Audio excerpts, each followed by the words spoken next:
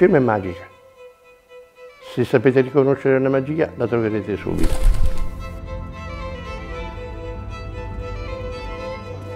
È una città con più città o paesi dentro se stessa. Il fantastico qui tra queste zone è ancora visibile, ancora presente, anzitutto nel dato paesaggistico.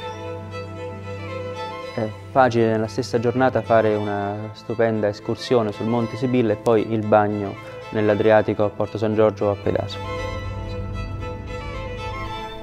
È stata sempre una città di grande cultura.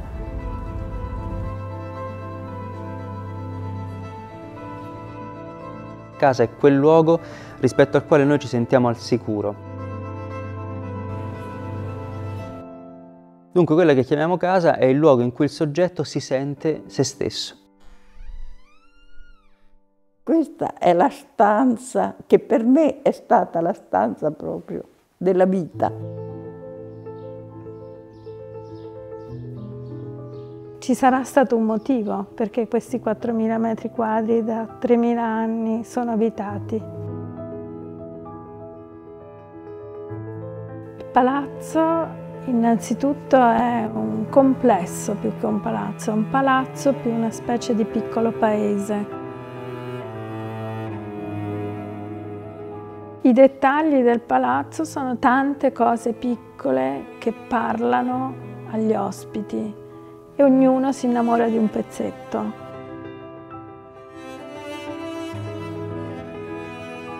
Spesso mi sento dire o incontro qualcuno degli ospiti in paesi, in piazza, che mi dice sto tornando a casa. Il fatto che me lo dica mi fa un'allegria pazzesca. Questa città non si rivela se non a chi la cerca. Bene, Fermo è un po' così. C'è sempre un mistero nelle storie di Fermo. È il gran descubrimento, la grande scoperta, narrata da Cristoforo Colombo. È una lettera che si trova nella sua edizione originale nella ricchissima biblioteca di Fermo, detto per inciso 300.000 volumi, di cui 1.500 cinquecentine, ma questa è un'altra storia. Quando ero ragazzino, l'unica cosa di cui si parlava sempre tra le bellezze di Fermo e i tesori conservati a Fermo era la natività di Peter Paul Rubens. Il più importante ricamo islamico conosciuto in tutta la storia dell'umanità. È una casula, cioè un manto sacerdotale usato per le più importanti funzioni religiose e la cui proprietà è attribuita a San Tommaso Becket. Le due culture, l'islamica e la cattolica, che si incrociano, si intrecciano senza farsi del male. È una sorta di augurio per il futuro.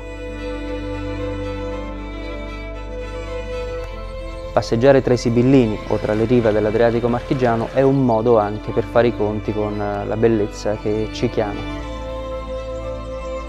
E dunque le Marche offrono anche con un concerto di silenzi, con un modo anche di stare nella città, di viverla, uno spaccato privilegiato per chi ami camminare, perché al contempo tu hai la bellezza, la storia, i silenzi e il placido stare insieme della gente.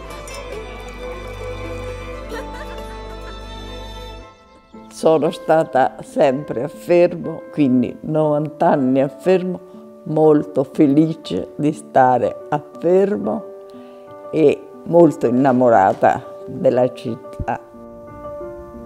Incantevole, Affascinantemente austera. Questa è una città di altri tempi. Proprio per questo forse è la città del futuro.